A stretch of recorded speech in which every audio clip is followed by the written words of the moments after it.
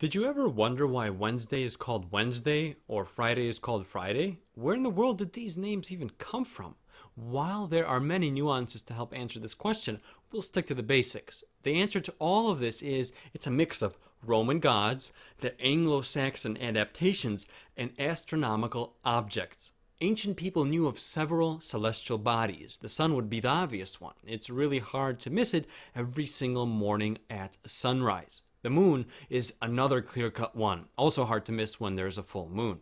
But besides these two, ancient people were also aware of 5 other planets, which look like bright stars in our sky. These 5 planets, named for Roman deities, are Mercury, Venus, Mars, Jupiter, and Saturn.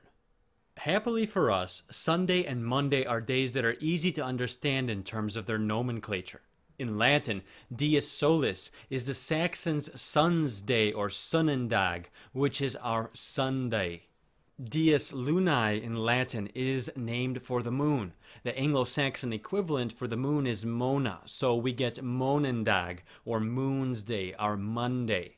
Both the sun and moon had deities of similar names associated with them in Germanic mythology.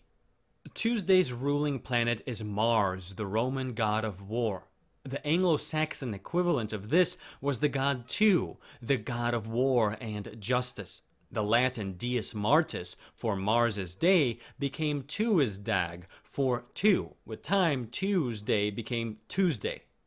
Wednesday's ruling planet is Mercury. Mercury was the Roman god of commerce. The Latin Dies Mercuriae became Wednesdag, or for Woden's day, our Wednesday. It is unclear what Woden's godly realm was truly all about and how it related to Mercury. Speculations are rife as to their true connection.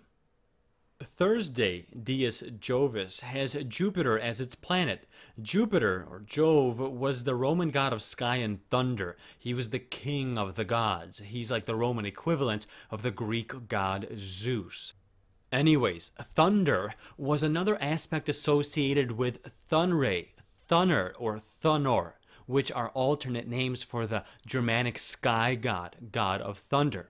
A god you probably know better as Thor. From that, we get Thunrisdag, or Thor's Day, which became Thursday.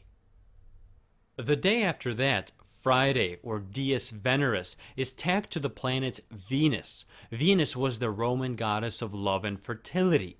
Frigdag, or Frigga's Day, refers to Frigg, the goddess of fertility and wife of Woden. Finally, we come to Dies Saturni, Day of Saturn, or Saturday, which is associated with the planet Saturn. Saturn was the Roman god of agriculture, among other things. Unlike the other days of the week, the Roman name was not replaced. Therefore, Saturday is the only day of the week that retains its true Roman origins. Now you know where the names of our days came from. In Latin, Dies Solis is the Saxons' sun's day or Sonnendag, which is our Sunday.